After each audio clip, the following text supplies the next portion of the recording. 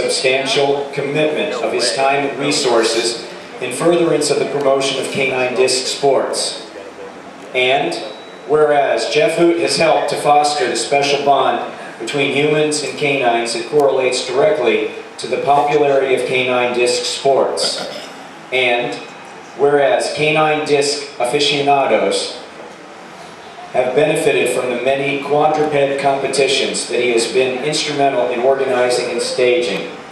And whereas by his example and through his efforts, many people have been introduced to canine disc sports.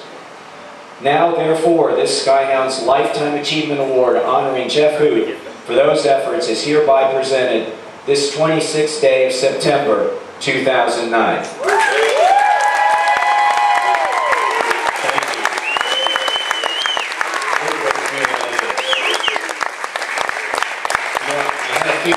Several years ago, I didn't think I'd ever have it again. I was out in Denver.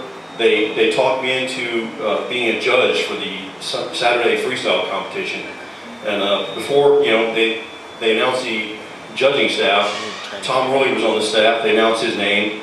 Been in the sport for about 25,000 years. Alex Stein was there. Announced his name. Been in the sport about 30,000 years.